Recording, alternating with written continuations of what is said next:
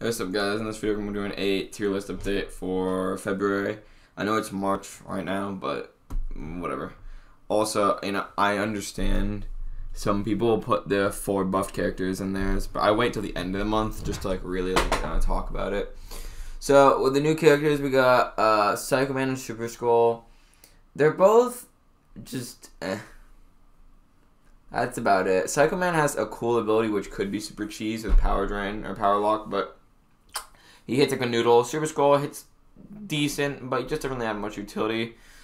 So I'm not going to even waste my time talking about them. That's really it. More exciting though, the 4 buff characters in February. It's only been a month, but I know it feels like it's been longer. But, where is it? Okay, so, I meant to bold this one too.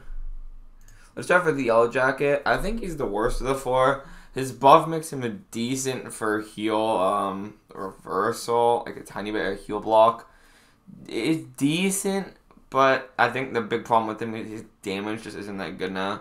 So kind of like Spider-Gwen, kind of the same tier of her, like where they have like a decent PC utility that they can do decently well, but they both just, that's kind of it. They have like one thing that makes them decent, but not like much damage. So he goes in Demigod tier, which still isn't terrible. Still a lot better than where he used to be in back here. He went from D, so usable, to B, so not the worst. Then we go to, I think, the next worst, probably, Terrax. Terrax is actually decent. He has decent damage, and he's decent, bleed immune and shock immune. And now I know he's a really good armor break character, so he goes in Demigod tier also. His damage is decent, but I think what makes him nice is those immunities and the fact that he can have, like, constant armor breaks, which is really good for, like, Emma Frost and Killmongers in any scenario you need to armor break. Overall, they did pretty decent with his buff, and we went from not the worst tier, which is pretty arguable, to Demigod, so pretty good.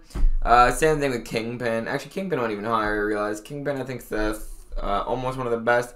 He has good regeneration with willpower, but you shouldn't really run suicides with him. He's really tanky and has decent damage and can shrug off shit a lot. But overall, I think he's just a little bit outshined by Mole Man. He's the next character who got buffed. And Mole Man, they made his damage rotation a lot easier to get into and to stay in, which is very nice. So overall, he just goes straight to A tier just because he has the ability to just deal with he can do a lot of bleeds. He can deal with anything where you need crits. Like, the ability to just crit only is really helpful. Crit and bleed on every hit. It's pretty nice. He has shock immunity, and you can shrug off debuffs pretty fucking easily, and he's an annoying defender. So it goes straight to God tier for me. Now, let's go to just the, not characters that are buffed, but characters that I decided to move. I decided to move Punisher 299 from B tier, which is like Darkhawk, Vision, Starlord, Darkhawk, to the tier high with like Starkey, Mysterio. Because he's proven that his utility, like, to when he goes into overdrive mode to make the enemy only gain like 90% power, 90% reduced power. It's just so nice just to like intercept. He can end fight so quickly with the opponent only throwing like 1 or 2 specials, and his damage is just a lot better than it used to be. So honestly, he goes straight to God tier from me. And the only thing in this video we only have one demotion in this video, and that's Emma Frost. I had her in high God tier with Strife, Apocalypse, Namor, Dominance, and Spot. But the more I thought about it, she probably just goes to God tier because she can be immune to any debuff, really. Any, like, damaging debuff. Yes. But I think the problem with that is you need to not be in your damage mode for that to happen. So the fights just take a little bit too long, and, there's not many scenarios where you need, like, all to be immune to everything. It's pretty much none. So, like, Emma Frost, she is immune to everything, but how often do you need that utility? Normally, you just need bleed immunity, you just need poison, or something like that, just need incinerate, and there's plenty of better options to do a lot more damage. So, it is nice having something that's immune to everything, but in almost every scenario, you're gonna have, like, a better character for just bleed immunity, or, like, just, incinerate immunity, or, like, I don't know, something like just poison immunity, stuff like that. So, for me, she got demoted. So, yeah. That is the February tier list. The 4 new characters that are buffed are decent.